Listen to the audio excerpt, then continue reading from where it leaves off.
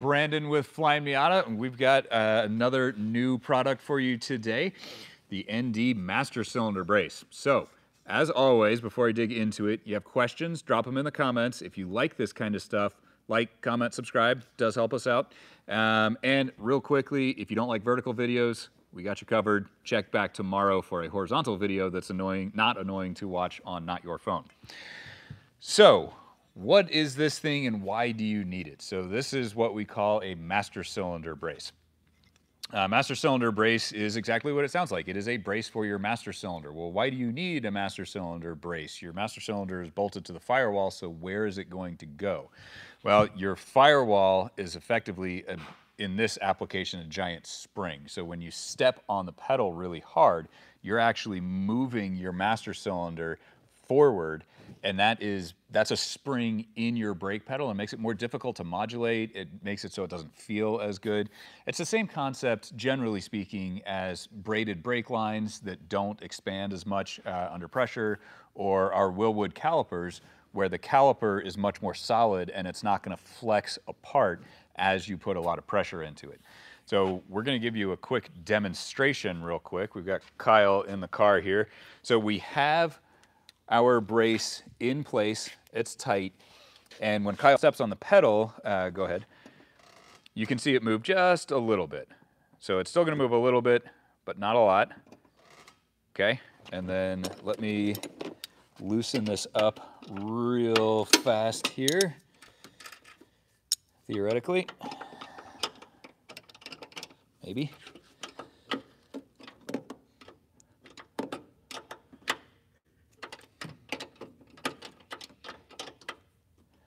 So you do have to preload it a little bit to get it just right, to make sure that it is as strong as possible. And it's just a little awkward in there, but it's not too bad at all.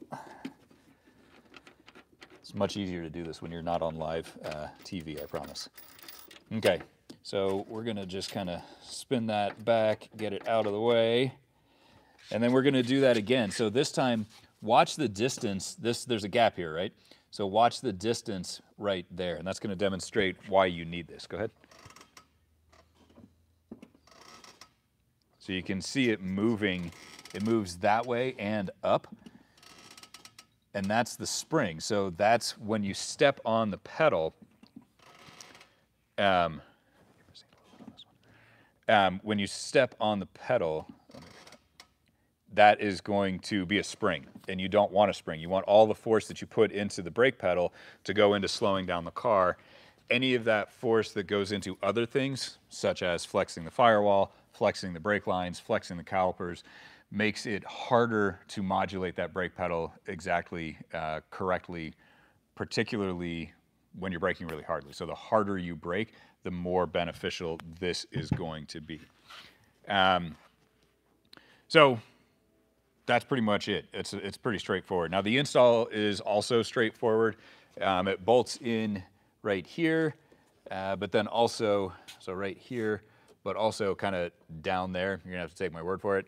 A little awkward to get your hands in there. Sometimes you can get your hands in there that way. Other times you need to go in, take the wheel off, take the fender liner off. Either way, not a very complicated install there. So won't fit with the Fiat 124 because there's a coolant bottle right there. Won't fit with right-hand drive. I bet a mirror image would, but we haven't tried that. We don't have any right-hand drive cars here. One thing to note briefly, if you have our Hush muffler with the CAN control package, which gives you active control of the muffler and how loud it is or is not via your windshield wiper stock, look that up on our website, pretty slick. But the solenoid is, we need to extend it out a little bit from the original bracket, so not a big deal. New kits come with that. If you have an old kit, we'll have the extended version available on our website here shortly. So that's pretty much it. It's straightforward. The really short version is, for a street car, it's nice. It's convenient. It makes the pedal feel better. For a track car, it's extremely beneficial because you're at that limit, at that threshold braking all the time. And it makes it feel better, work better, easier to modulate all the way around. So it's pretty quick and easy type of thing. So I'll go through the questions we got ahead of time here. Again, if you have questions live, drop them in the comments and we will get to them. So, is this a reasonable mod to install if you are not upgrading other brake components, calipers, rotors, lines, etc.? Yeah, I would say it is. I would say that the more of that stuff you do, the more beneficial it's going to be. This is going to be the easiest one to install. So it doesn't require, you know, bleeding the brakes or anything. It's not that complicated, but a little more complicated like that. So yeah, it would be beneficial. Will I see any difference on a street car, or is this another track-only mod? We have lots of street mods, so if there's plenty of things that we sell that are awesome on street cars, and also awesome on street cars and track cars. This one, if you are always planning your stops 300 feet in advance and you never use more than 3% brake pedal pressure, no, you're never going to notice it. If you drive your Miata like a sports car, you are going to notice it. It is going to make the brake pedal just a little bit more firm. And again, the harder you brake, the more you'll notice the benefit in it. Are there any interference issues with aftermarket shock tower braces? That is a pretty wide open question. Not that we're aware of. I'll show you real quick. So it is tucked down pretty far. You can see this is the stock shock tower brace, but it's got quite a bit of clearance there. The only thing to be aware of is this bracket right here that the shock tower brace actually bolts to. You do need to retain that because this little tab right there, off of that base plate, if you will, the master cylinder brace does bolt to. So, and the ECU does as well. So hopefully your shock tower brace still has that. But assuming you still have this plate, it will probably work with most aftermarket shock tower braces. I'm not going to guarantee that because there's absolutely a possibility that there's some obscure brace that's gigantic and we have not accounted for, but it'll probably work. It should work with most of them at least. Would the constant pressure cause any damage or premature wear to the brake master cylinder? No.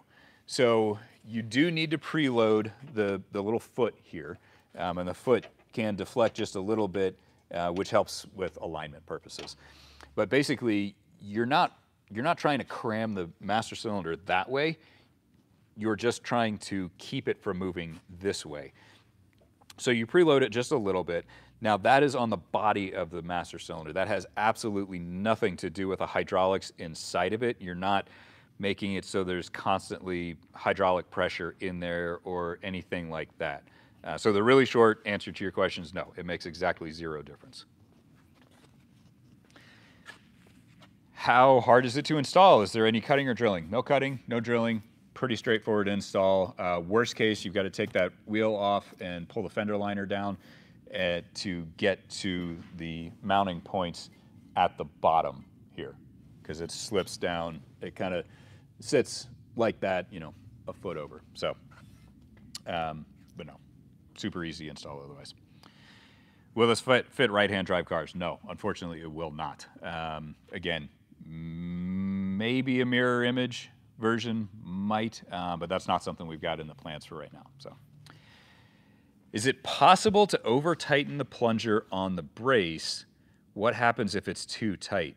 I mean, anything's possible, I guess, but you'd have to try real hard. I mean, if you got out your breaker bar and went to town on it, you could maybe strip out these threads, or you could maybe deform the firewall that way.